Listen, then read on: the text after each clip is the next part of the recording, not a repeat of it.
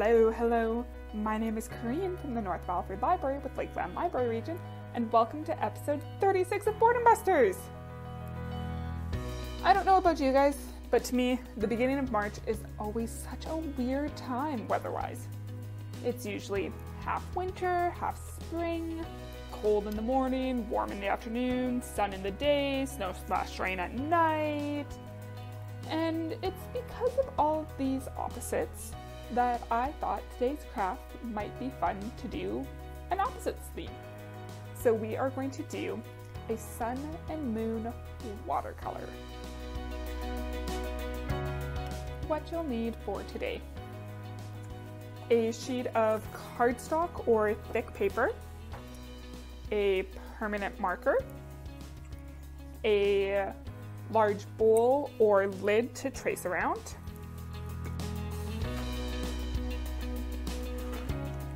wax crayons, and some watercolor paint and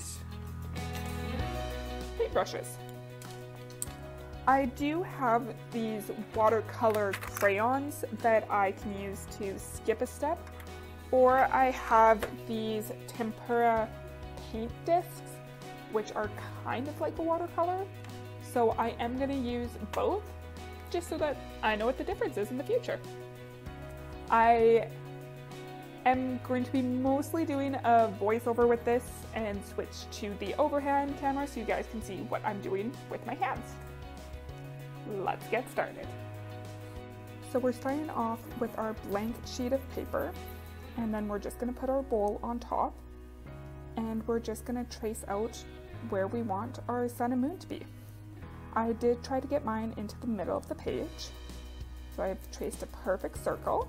And now you need to draw a crescent moon shape on one side, and then add in a little nose, just to give it more of a face-like quality. And now, to add to our faces, we are going to add an eye on either side of the crescent. So on my moon side, I'm gonna have a closed eye with my little lashes coming out, and then on the other side, I'm gonna draw a nice wide awake eye. So I've made my eye shape, put my pupil in, put my iris in, and then add some lashes as well.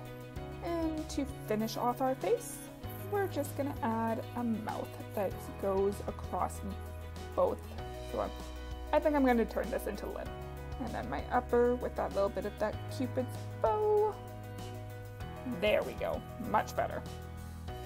Now we need to make this look a little bit more like the sun and the moon. So I am going to go through and add some rays on my sun side. So you can do this a straight lines or triangles. I'm gonna try and be a little bit more artistic and make kind of wavy points. They're not all the same, they're not that pointy, or if they are pointy, they aren't wavy, but I enjoy it. I think it looks pretty. So that's all that matters. It doesn't matter that I'm not a world-class artist or anything like that. I just enjoy creating something. And then on the moon side, I'm just gonna draw some stars.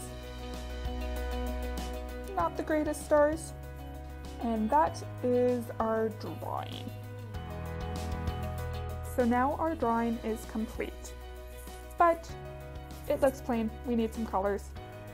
So I am going to color in my sun side with warm colors like red, orange, and a little bit of yellow. And I'm gonna do my moon side with some cool colors like blue and purple. I'm going to use wax crayons, my watercolor crayons, and that tempera paint.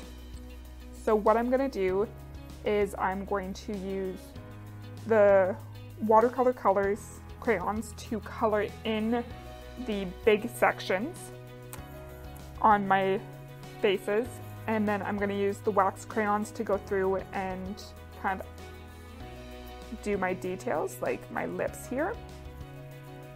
And then I will go through with the tempera paint to kind of do the background. So with the watercolors, because it's doing a watercolor wash over it, I won't have to color it in completely. So that's why I'm using the wax crayons to highlight my details. Now I'm going to go through and do a bit of an outline with that nice bright orange, just again to help make my shapes pop a little bit more. And I'm going to go through with this nice blue on my moon side, again just to help the shape pop a little bit more. And now I'm going to go through with my eyes. I've got kind of an orangey yellow that I'm going to outline my eye in. And color the inside of where our eyes would be white, and I'm taking a yellow to go in for the iris. And I'm also using the yellow on the eyelashes.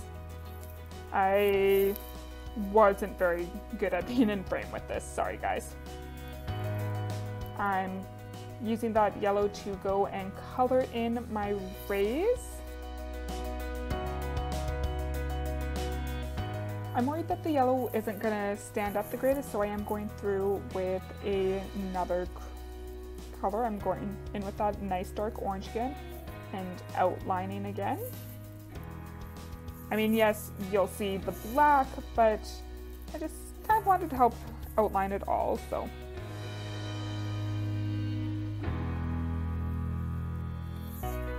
I also wanted to add a little bit of continuing, so I'm going through and coloring in the stars with the same yellow that I used for the rays, just because the sun and the moon are in the same sky, so I kind of wanted to, even though we're doing something with opposites, I still wanted to highlight that, so I'm just kind of drawing circles around my stars just to help them stand out a bit more. And I'm just going in and adding some freckles, I think, on my moon as well with this light purple. Just because I thought that might be a little bit cute. And I just really wanted to make sure that the blue stood out. So I'm going in again with a different shade of blue to outline the difference in the faces.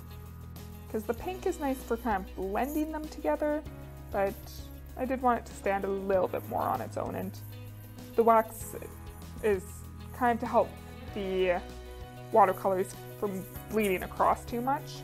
And you can't see it, but I went through with a dark purple to outline the eye on the moon side. Okay, now I've got my watercolor crayon, so I'm gonna start filling in these details. With the watercolor crayons, I don't have to have it solidly colored in because the watercolor wash will blend it together. I decided to make the lips the same red across them. And then I'm just going in with this orange. Again, it's very loose because the watercolor is going to blend it all and fill in all of the white spaces. Oh look, you can actually see what I did at the top there. Sorry guys. But yeah, you can see my two eyes. I want to be able to blend a little bit too, so I'm going through with the yellow as well, just to add a little bit more definition / blending, coloring in some spaces that I didn't get as good with the orange, kind of near the outer parts. I'm not going too much into the center. Alright, so now I've got my purple watercolor, and I'm just going very faintly in with that because it's more about creating some shadow.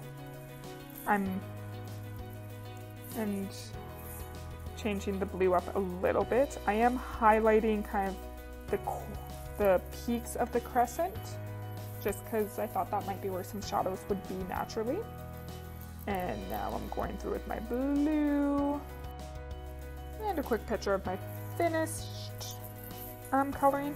Now we need 2 cups of water. I'm using 1 for my sun, 1 for my blue, just to help, and the tempera paint, and some paintbrushes. So I am going to start with the watercolor paints. So I'm just going to dip my paintbrush in some water and just start blending. So you can see how it's all blending together. And then the more water that I add to this, the more it kind of blends. So as you can see, my paintbrush was getting kind of dry when I came over to there, and now I've added more, and look at how much further it goes and how much darker some of this is. I'm just kind of going over that, but you can see how it's kind of, the wax is kind of stopping it a bit. And you can see I didn't have as much color down here, so it's a little bit harder to spread it, but I'm trying. And then just kind of going back over some places that I thought were a little bit weaker.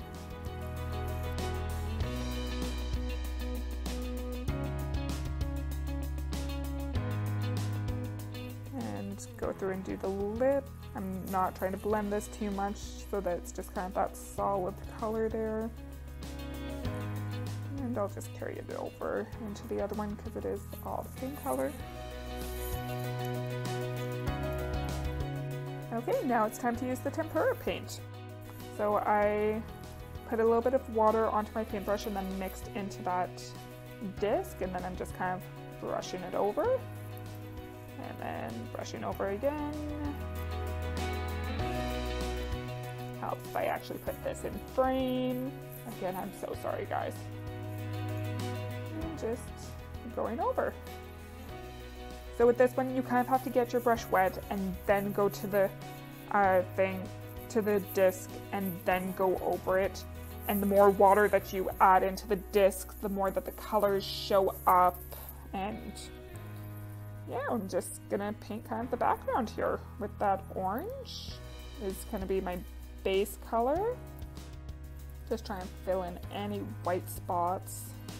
And now I think I'm gonna go in with that kind of orangey yellow color. Again, just to add a few more shades into this. Oh, I like how this one went on.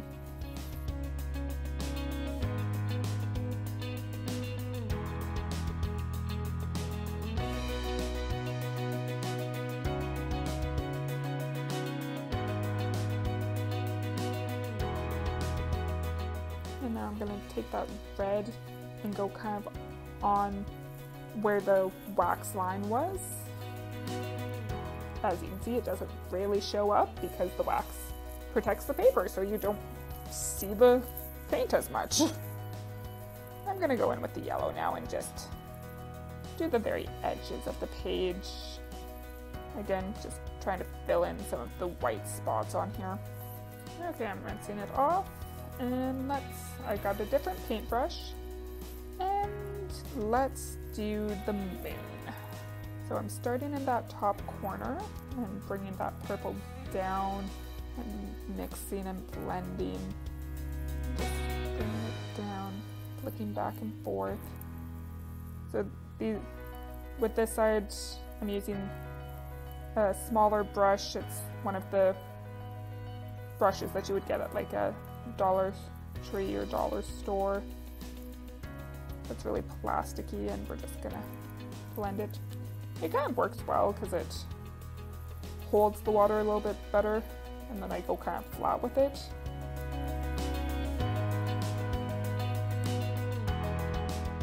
And now I'm switching to a different brush and getting the tempera ready. So I'm gonna start with this blue, just because again, the night sky is mostly blue. Oh, isn't that pretty?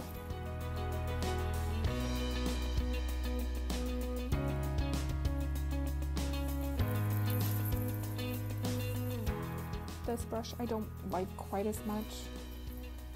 Not like that first brush I used on the other ones. I'm doing my best, but yeah, it's not blending as nicely. or spreading it as nicely, I should say. I got a good dab of water on the paint that time, so you can see that nice dark blue with it. Yeah, I'm just frustrated at this point, so I'm cleaning off that brush, cleaned off the other brush, and blending in kind of that center part first. And yeah, I went back to the good brush that I started with. And now I'm just going to continue going in with that blue. So I'm just going in with the blue and filling in all of the white spots, going to the very edge of it. And now to add a little bit more texture, I'm going through with some purple. I'm going really to blend it in the middle and then just kind of around the edges. And just again, add some dimension. Oh, I went way too hard with the purple right there, so I'm gonna add some blue over top, and then I'm taking a dry paintbrush and kind of wiping away the paint around the stars. Hey guys! So I left my painting to dry overnight, and this is my final product. So again, this is a simple thing to do, but it's just something different. I hope everyone has a great rest of your day, and we'll see you next time. Bye!